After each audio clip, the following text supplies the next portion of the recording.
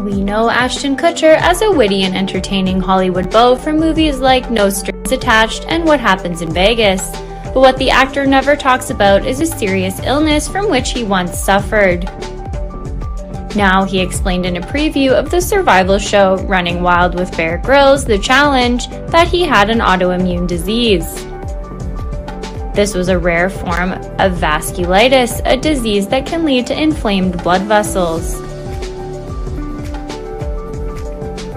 Like 2 years ago, I had this weird, super rare form of vasculitis. Knocked out my vision, knocked out my hearing, knocked out like all my equilibrium. It took me like a year to build it all back up.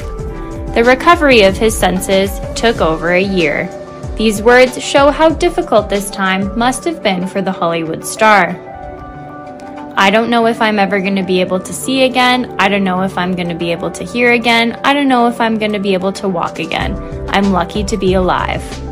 That he's back to his old Ashton is evidenced by his Twitter post on the suffering issue. I fully recovered, all good, moving on. See you at the 2022 New York Marathon with Thorn.